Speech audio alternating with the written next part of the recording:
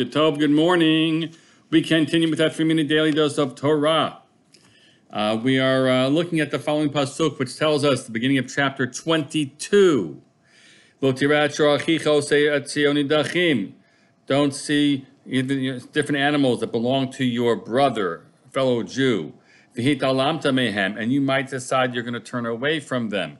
Hashev tishivem lachicha, you are obligated. A double verb commandment. You shall certainly return them to your brother, because our inclination is that I just don't want the headache of having to take care of his animal until I can get it back to him. So there are headaches involved. So we're not going to discuss the finances, if there's an outlays that you have to make in order to, whatever it is.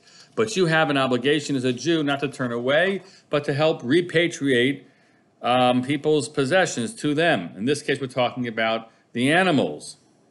But the Torah makes it clear, going into the Pasuk Gimel, B'chein taseh l'chamoro, also right for whether it's for his donkey, B'chein taseh l'simlato, or for his cloak, B'chein taseh l'chol b'dad achicha she'tovad mimenu. And so shall you do for anything which is lost to your brother, which has been lost to him.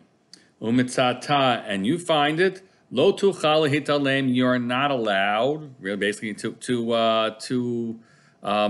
blind yourself, to turn away from them. I'm going to tell you what happened a week and a half ago. 2 weeks ago, I was in Shacharis Minyan, and a person comes up to me. He has a mask on, but even if he had his mask off, I wouldn't have known who he was. And he says, "You Chaim Martyr?" I said, "Yes." And he pulls out a Tanakh. I'm going to actually show it to you. Hold on. This Tanakh right here, lots of tape on it and the like. And he says, "Okay, this is how it works. I was a student at Yeshiva University around a few years after I had graduated." And he said there was a big closet full of people's books that had been left behind.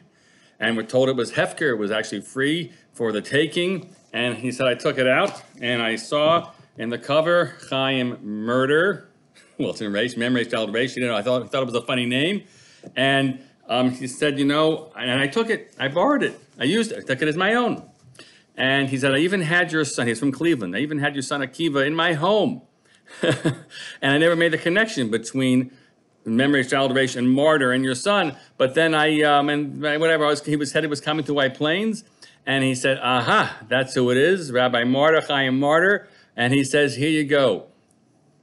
So we're figuring it's a little less than, it's 38 years, maybe 38 years, 39 years ago. I had left this book there, and he decided that he was going to return it to me. Now, these are different circumstances, because in that case, I presumably had given away my control over the item and all the other things that are involved, and it actually has Lamed Hey Vav Lashem Haaretz Moloa, which allows him to certainly make use of it.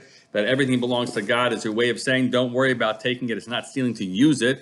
And at that point, it was his. And yet, there was something in him that wanted to really go out of his way, ultimately, to return, to repatriate the lost item to its owner. That's how long you can take to fulfill a mitzvah, and so it was. We should all make sure that we're there as well to help create such mitzvot too. Wishing you all a great day. Have a great day.